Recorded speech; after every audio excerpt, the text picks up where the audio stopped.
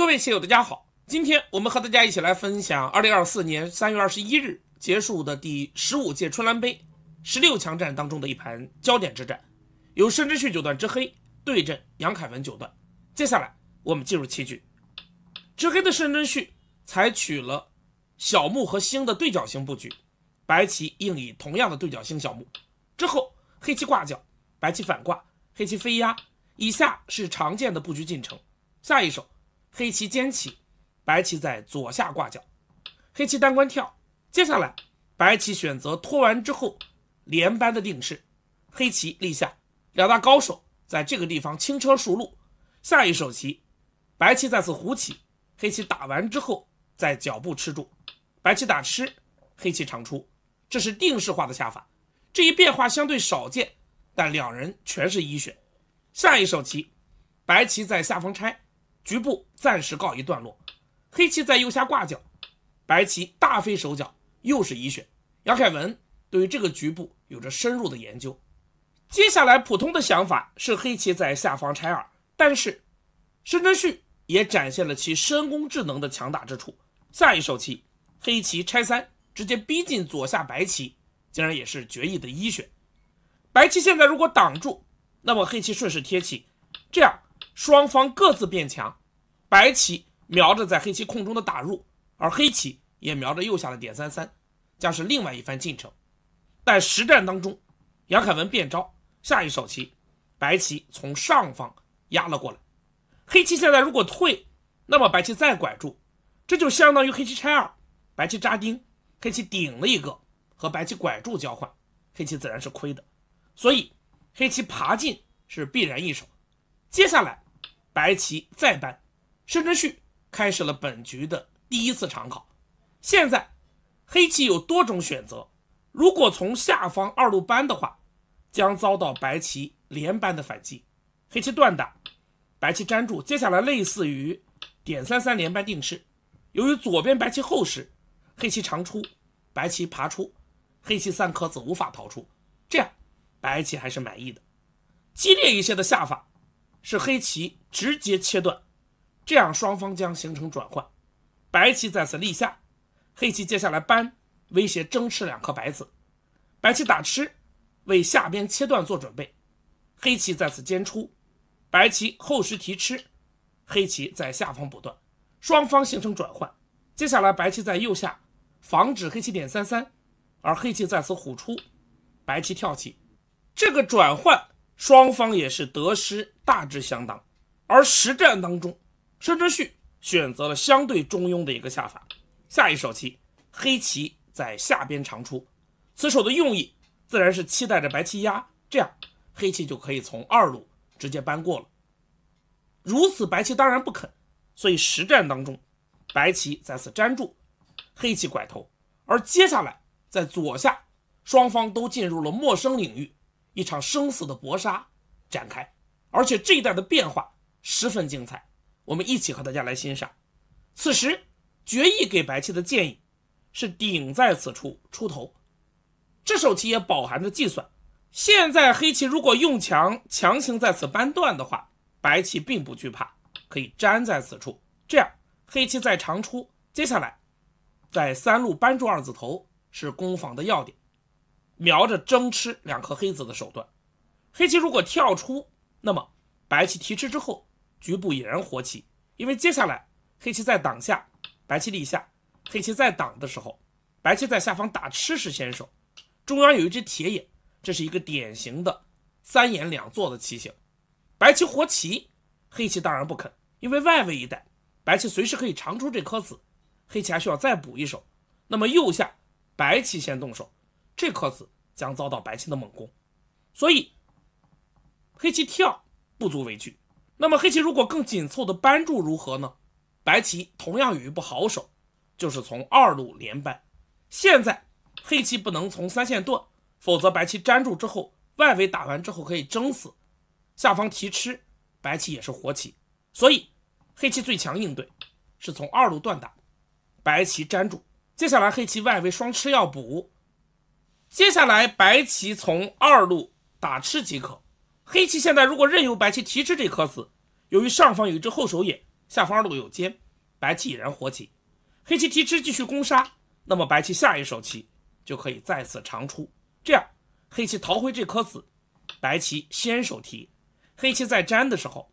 白棋可以先长出这颗子。黑棋无论双在此处还是在上方单并，胜率上看都差不多。无论如何，黑棋都没有办法将白棋全部吃住。黑棋补棋，那么白棋一种方案是卡大狗一选的推荐，在外围跳封，下方将形成激烈的对杀，最终的结果大致是形成一个双活，这样白棋当然满意。但即使白棋就简单的从下方尖一手将自身做活，黑棋再补的时候，白棋从左边飞出，只要这块白棋活棋，外围一带将黑棋潜力破掉，白棋依然可以满意，因为毕竟右下一带黑棋还需要处理。所以这个图黑棋无法拿住白棋，因此在白棋靠的时候，黑棋这步搬出并不成立。此时黑棋本手是先跳出头，白棋接下来长出，黑棋这步搬同样不成立，因为黑棋再退，白棋搬和刚才的情形大同小异，外围的黑棋反而更薄了。因此黑棋接下来正确的下法是立下，白棋粘住，黑棋再尖，双方将战场转移到右下。白棋在此尖冲，黑棋爬的时候，白棋大飞，中复形成乱战。然而实战当中，杨凯文在这个地方却是着实把各位棋友吓了一跳。看过直播的棋友想必都有体会，因为下一手棋白棋突然直接搬了上去，申真谞当然不会退让，下一手棋黑棋再搬，白棋就直接断掉了。这个地方白棋的下法竟然一举要将黑棋吃住，一决生死。但是看到白棋的选择并不在决议的3选之内，明月头上也冒出了一层汗，因为一旦这一带白棋被吃住，这盘棋可能瞬间就要结束了，而本局真正的刺激场面也由此展开。下一手棋黑棋打吃先手，白棋粘住，接下来黑棋在下方搬粘也是先手，白棋再补断，然后黑棋在中央打完，接下来申真谞面临着重大的考验。此时黑棋最强的应对是直接粘回这颗子，双方在这一带将展开对杀。下一手棋白棋在此粘住，黑棋紧住气，白棋再长，黑棋贴住即可，白棋长，黑棋挡住。接下来白棋正确的下法是在2路打吃，此时如果白棋搬急于去紧黑棋的气，那么黑棋可以先长，白棋在粘的时候黑棋挡住。虽然白棋在1路打吃先手，然后再点进来破眼，看似凶悍，但实际上黑棋挡下之后对杀，白棋气已经不够。接下来白棋收外气，黑棋也收外气，白棋再粘，黑棋紧住气即可。这样由于局部不入气，白棋已经被净杀，所以双方在这一带最强的应对是下一手棋白棋打吃，黑棋提吃，然后白棋虎，黑棋挡住，白棋做野。接下来是一本道，黑棋团先手，白棋粘，黑棋立下，白棋在此收气，黑棋接下来也回到左边收气，白棋收气，黑棋角吃，这样白棋再打吃，双方再次形成劫争。但这个劫是天下劫，黑棋会万劫不应。白棋全盘最大的劫财是从上方冲，黑棋直接消劫，白棋冲出，这样双方形成转换，黑棋的胜率在 62% 左右。然而实战当中，申真谞在这一带却没有敢于去展开这个劫争。下一手棋黑棋选择了从2路立下，但此手棋走完之后，黑棋的胜率从 62% 跌至了 41%。 但接下来对于杨凯文同样也是重要的考验。此处变化十分复杂，一招不慎满盘皆输，杨凯文也开始频频常考。下一手棋白棋选择了先在中央打吃的下法，但这手棋稍有疑问，将刚才升上去的20个点的胜率又拱手让了回去。此时白棋应该先在左边3路搬，试探黑棋应手。现在黑棋是不能够在此搬住的，否则白棋接下来再冲就非常严厉。黑棋再粘，白棋冲完之后在此一断，由于这一带打完之后可以直接叫吃，夹死黑棋，与争子无关，这样白棋大获成功。所以在白棋扳的时候，黑棋最佳应对就是补住这个断点，接下来白棋提吃，黑棋再扳，白棋立下，然后黑棋挡住。看起来和之前的变化图不同，下方申真谞的这步力已经破掉了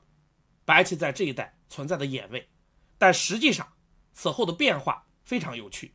白棋接下来可以先在此挡住，这是先手，下一手团即可做活。黑棋再挤破眼，白棋有一步妙手，就是从一路跳一手。这手棋的用意，一是瞄着脚步的打吃，破坏黑棋眼位，与黑棋脚上对杀。黑棋现在不能提，否则白棋双先手，黑棋再粘，白棋冲完之后可以直接叫吃，这样下方黑棋气很紧，只有打劫。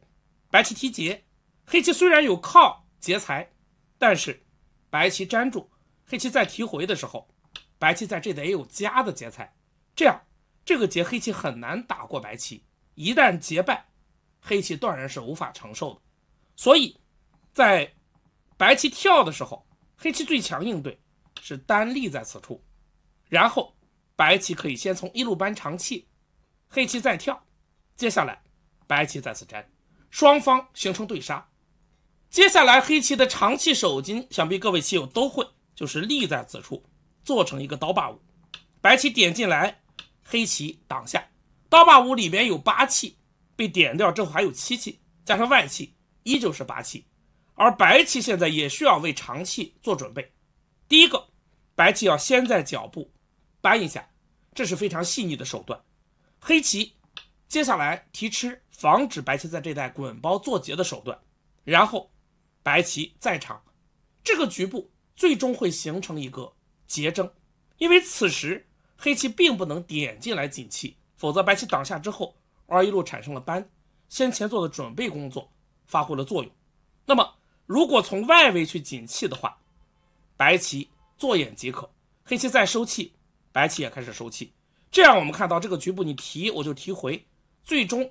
对杀的结果就取决于这个劫的胜负。 AI 的判断如此依旧是非常难解的2分形式。黑棋可以先脱先在外围压，继续在中府一带扩张，但是这个变化图十分复杂，短时间内难以算得清楚，而且即使算出了这个图，得失的判断也异常的困难。实战当中，杨凯文选择了直接打吃，这手棋的用意就是接下来冲完之后在扳的时候防止黑棋扳在此处。而下一手棋是本局最为烧脑的一步棋，这个时候黑棋必然要补外围的断。实战当中申真谞九段选择了在外围互补，但是这一手棋却掉了47个点的胜率，黑棋胜率从 62% 跌至了 15%。 那么黑棋正确的下法是什么呢？此时黑棋应该粘住。这2个补断方法到底有何区别，使得胜率出现了如此大的波动？明月在这个地方耗费了1个多小时进行研究，经常摆着摆着 AI 的变化图就陷入到我是谁，我在哪儿，我在干嘛这样的困惑之中，所以也请各位棋友做好防范。接下来我们一起来看，之所以这一带决议建议黑棋要粘住，是因为接下来白棋提吃，黑棋在扳的时候，白棋在局部有最强应对，就是从2路扳。黑棋如果叫吃，白棋准备开劫，而中央的这步补断手法就和劫争以及劫财有莫大的关系。下一手棋黑棋提劫，白棋在中央断是眼见的劫财，黑棋打吃，白棋再提回，接下来黑棋立是本身劫，而白棋此时务必要小心，不能够从下方随手叫吃，这样白棋的胜率将降至个位数。因为接下来黑棋在提劫的时候，白棋已经找不到劫财，现在再从中央长出，黑棋可以直接消劫。由于白棋自身气太紧，此时飞这一类的下法被黑棋一冲，白棋已经没有应手，挡住被断吃争死，退的话上边松了一气，黑棋就可以跳出了。跳夹也是同样的道理，被一冲，左边2颗子不保。那么有棋友会想到，白棋能不能先拐一下，然后再选择跳家？但这样黑棋保留这口气，直接向前冲即可。白棋扳不住，否则黑棋一冲，连续叫吃之后，依然可以争死白棋。而白棋再退，黑棋可以再冲。现在白棋如果扳的话，黑棋可以扳，白棋还是不敢断，否则黑棋打完之后一冲，叫吃先手再叫吃，依然将白棋争死。这样黑棋一旦逃出，白棋左下尽死，损失惨重。所以这个图是断然不行的。但是白棋此时也有好手，下一手棋白棋可以从上方打吃。这手棋的用意绝不仅仅是为了扩大这个劫争，更大的作用，这颗子实际上是在引争。有了此手，再长出就成为了劫财。黑棋提劫，白棋可以长出。现在黑棋不能消劫，否则白棋在中央一飞，黑棋4颗子将被困住。此时这一类的冲已经没有了效果，是一个乌龟不出头，断吃，白棋逃跑即可，这颗子刚好用上。而如果跳出的话，白棋可以挖，这个局部也很有趣，无论从哪个地方去吃，都将遭到白棋的滚包，然后争吃。当然有棋友会说，现在争子对黑棋有利，不过这是一个神奇的回笼争。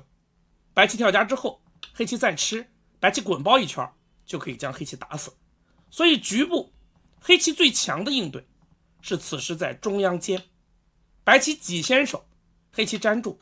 白棋再长。接下来黑棋最强应对是跳在此处长气，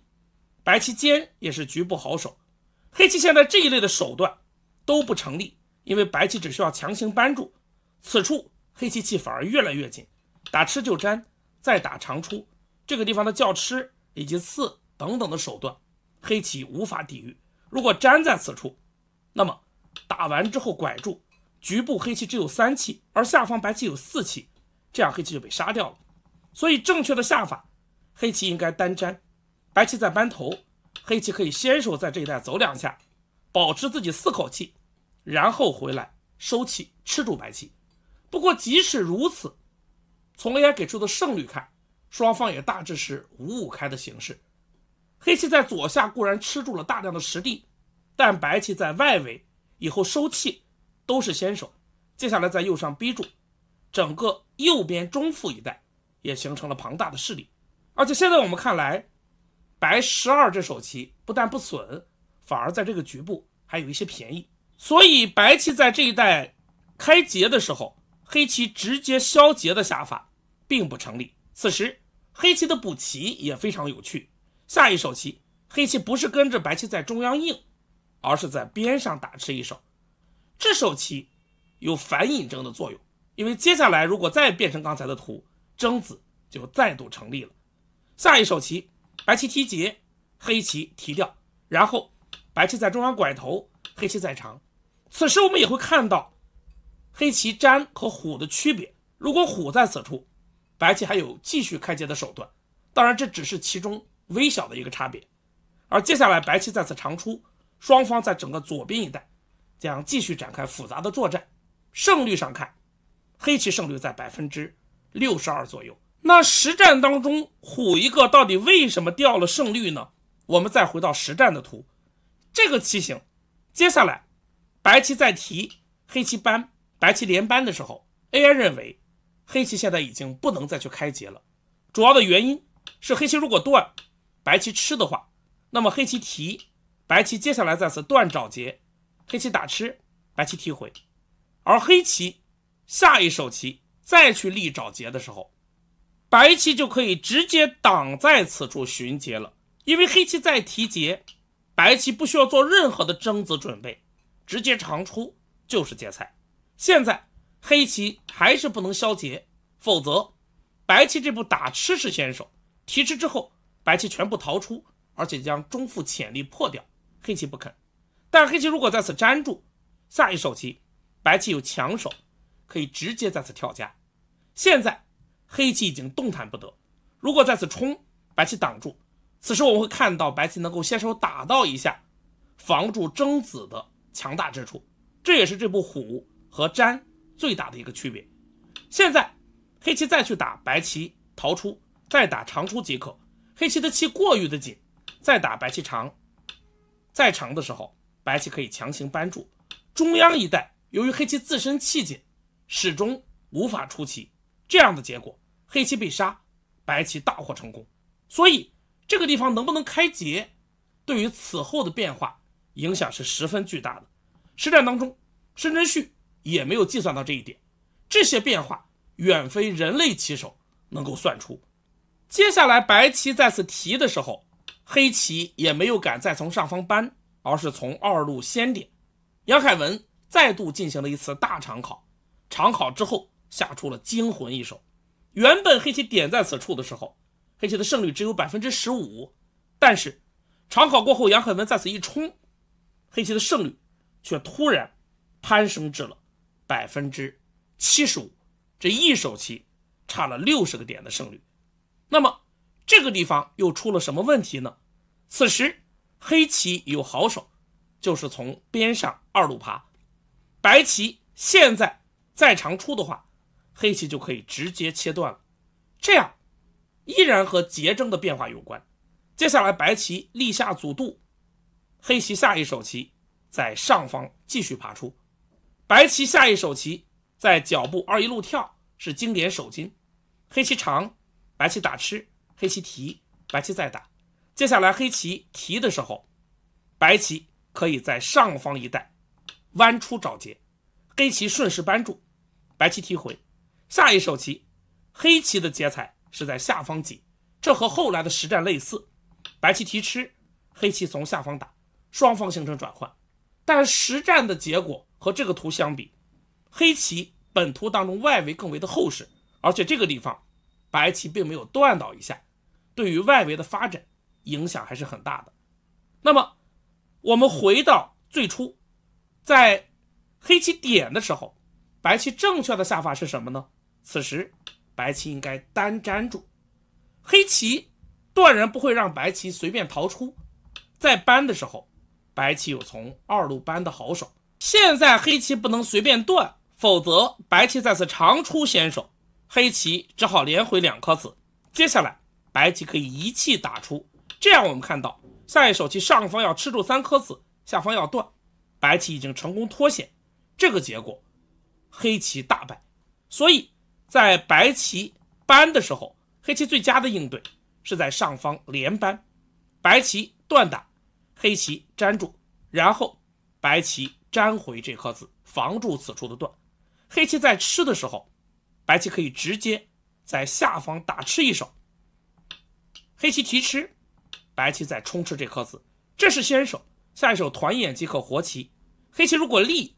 那么白棋直接做眼即可。看似黑棋可以拐回2颗子，白棋依旧不活，但是白棋接下来也有巧手，就是从下方一路尖，角上威胁要扑进去截杀黑角，而黑棋如果补棋，那么白棋先前的手段将再度成立，冲完之后叫吃，下方依旧是一个劫争，而这一带白棋还留有劫财，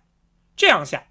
白棋依旧保持着 85% 左右的胜率。然而实战当中，白棋这一冲给自己带来了凶险，但是申真谞也下错了。下一手棋黑棋没有从二路爬出，而是从上方扳了一手。以下是几乎一本道的变化，白棋长出，黑棋挡住，然后白棋在一路扳，黑棋在跳的时候，白棋从下方打吃，黑棋提，白棋立下。下一手棋黑棋团眼，白棋接下来也在中央团住一只眼。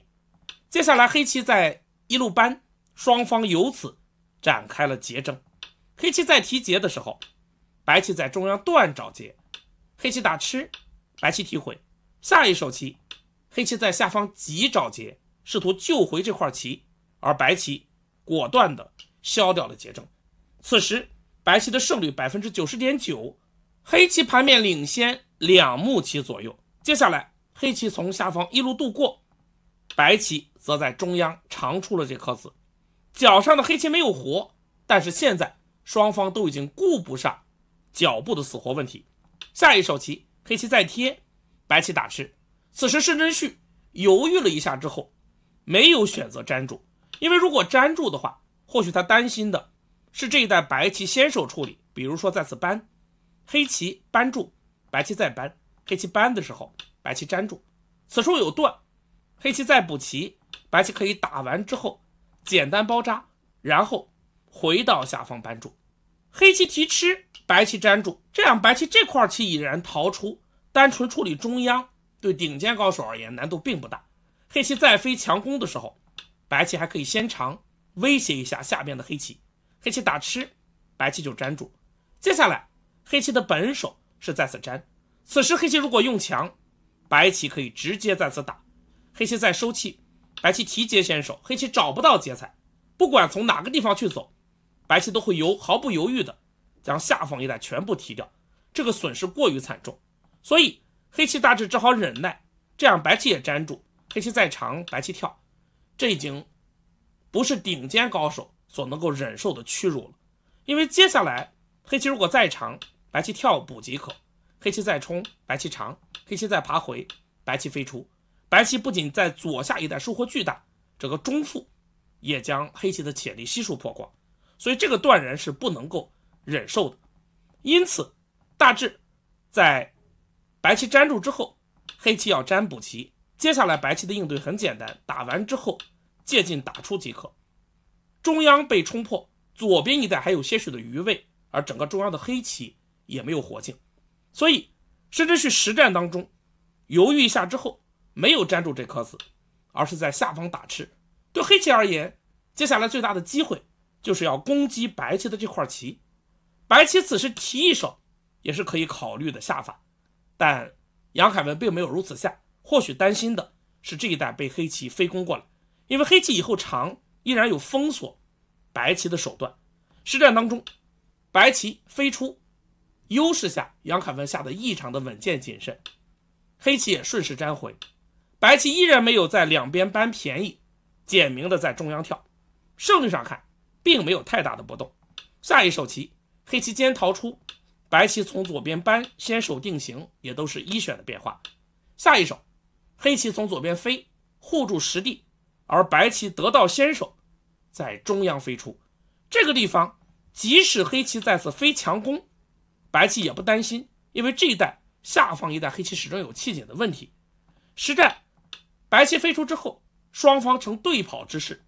黑棋飞攻，白棋潇洒的大飞逃出，这一带黑棋的用强同样不成立，白棋可以扳，黑棋断的话，白棋可以直接将黑棋打死，这样黑棋反而越走越薄。所以实战当中黑棋在右边再阵，从这手棋已经可以看出申真谞有一些急了，完全不顾自身棋形的缺陷，强攻白棋大龙，白棋沉稳的在上方尖，确保联络，同时威胁中央黑棋。黑棋接下来跨完之后断，借劲在中央整形，然后继续飞攻。胆小的决议此时已经疯狂建议黑棋赶快在此尖联络，慢慢的对白棋发动攻势，但申真谞已经陷入了疯狂之中。面对黑棋的强大攻势，下一手棋白棋也不肯示弱，在上方靠出反击，黑棋扳，白棋断，接下来黑棋打完之后爬出，搅乱局势，白棋索性再加一把火，让局势愈发混乱。黑棋长出，此时申真谞九段或许期待着有优势意识的白棋能够以稳为主，再次补一手，这样黑棋将迎来机会。下一手棋黑棋打吃，白棋在粘的时候，黑棋冲先手，白棋提，然后黑棋顺势一退，这个结果白棋整体大龙不活，而且已经被封锁进去。至于这一带白棋冲试图反击，黑棋如果退，白棋可以再挤，这样黑棋反而有些危险，因为黑棋在粘的时候白棋可以粘回，黑棋整体这块棋气也是极紧，但是在白棋冲的时候，黑棋有更狠的手段，就是直接在这个地方冲下去，这样局势非常混乱，整个右下的白棋全部不活，劣势下的黑棋自然是愿意看到的。但是没想到小申狠，杨凯文更狠，下一手棋白棋竟然直接吃住了右边的两颗黑子，狠狠地在边上捞了一笔，任由黑棋在中央动手。下一手黑棋打吃，白棋提掉，接下来黑棋退，确保联络。这一带黑棋不能马上用强，否则白棋依旧有挤了之后粘的手段。虽然黑棋可以吃住白棋上方几颗子，但是下方一旦被吃，整个边上的黑棋已经面临绝境，黑棋上下已经难以两全。所以实战当中黑棋补一手，继续强攻白棋。而接下来进入了杨凯文最后的妙手表演时间。看起来白棋整条大龙被团团围困，而且没有眼位，但是白棋一手棋化腐朽为神棋，直接在上方靠了上去。这也是 AI 的一选变化。这手靠在试探黑棋的应手，黑棋无论怎么应对，不仅无法吃住白棋，自身还有风险。我们来看一下，首先黑棋如果从左边退，试图联络，那么白棋冲断必然，黑棋再断，白棋长出。现在我们看到左边一旦被切断，黑棋的气极紧，当然黑棋也不能够粘，否则的话白棋可以直接在此尖出，上方一带再一尖，又将黑棋困在里边，而右边一带挤或者飞，黑棋都已经无法逃出，也无法与下方这块棋进行杀气，所以这个图首先不成立。那么长的时候，黑棋如果用强再次跳封如何呢？白棋接下来直接冲即可，黑棋如果挡住的话，那么白棋再一冲，黑棋再挡，很明显这个地方黑棋已经被白棋全部困了进去。黑棋再粘，白棋提吃，下一手黑棋冲，白棋挡，黑棋打的时候白棋冲先手，然后粘住延气即可。这一带黑棋的气也极紧，这个即使形成结争，也是还很多气的结，白棋万劫不应，将黑棋吃住即可。所以这个图同样不行。那么冲的时候，黑棋能否退一下缓冲呢？此时大家都会看到一部经典的妙手，就是再次一挤，上下两个段，黑棋难以兼顾，两颗棋筋被杀，白棋只要逃出就是大优的形势。所以从左边退并不成立，从右边退大同小异。白棋冲，黑棋断，白棋长，此处有断，粘住的话白棋依然可以尖，上方要尖锋，下方要飞锋。而如果黑棋压，也是饮鸩止渴，白棋接下来长出即可，黑棋的段总要补，接下来白棋可以再次飞锋，黑棋冲，白棋渐进长出，黑棋再冲，白棋再长，下一手封住，黑棋气还是不够，而黑棋再冲，白棋可以将整个中央的黑棋全部吃住。这两个下法都不成立。那么如果从上方顶住如何呢？白棋可以单长出，黑棋始终有两个断点，退这个被一断，和刚才的图是一样的，这带补断白棋就可以尖。而如果粘在这边被冲再断的话，白棋这一尖，黑棋还是两边难以兼顾，或者单压也可以，以后这一带还有挤的手段。所以左边顶住不成立，右边顶住白棋还是能长，依旧有两个段。各位棋友可以自己算一下。实战当中绝境下的申真谞选择了第5种下法，从上方补住断点，但杨凯文越战越勇，下一手白棋长，黑棋再连回，白棋下出了一步扑的妙手。如果此时黑棋选择粘住的话，那么白棋在此叫吃即可，黑棋再提，白棋一粘，上方要断，右边要冲出，黑棋的棋形也已经支离破碎。而实战当中黑棋提吃，白棋打吃，黑棋再粘的时候白棋一冲，由于这一团黑子气极紧，棋局实际上已经结束了。下一手棋黑棋断打，白棋逃出，黑棋打吃，白棋再长，接下来黑棋在中央贴，逃出中央的时候白棋扳头借进，黑棋此时如果扳，那么白棋在这一带拐头是先手，随时可以将黑棋断掉，这样黑棋也是崩溃。实战当中黑棋弯出，白棋紧气，黑棋再尖逃出，白棋接下来靠住继续缠绕左右的黑棋，黑棋再长，白棋打完之后贴先手，黑棋长，白棋在中央飞，中央的黑棋已经无路可逃。而看到这手棋，申真谞简单的抵挡了2下之后，在白棋提吃的时候不再坚持投子，此时白棋的胜率 99.3%， 盘面的领先已经在15目棋以上了。如此杨凯文击败了强敌申真谞，挺进了第15届春兰杯的8强。本局当中，双方在左下一带的战斗十分的烧脑，虽然双方各有失误，但杨凯文的发挥要更好一些。而左下一战结束之后，杨凯文牢牢地把握住了优势，没有再给申真谞任何的机会，这也是杨凯文的经典名局。我们期待着杨凯文能够在春兰杯上再度创造佳绩。这盘棋就和大家分享到这儿，感谢大家关注，我们下个视频再见。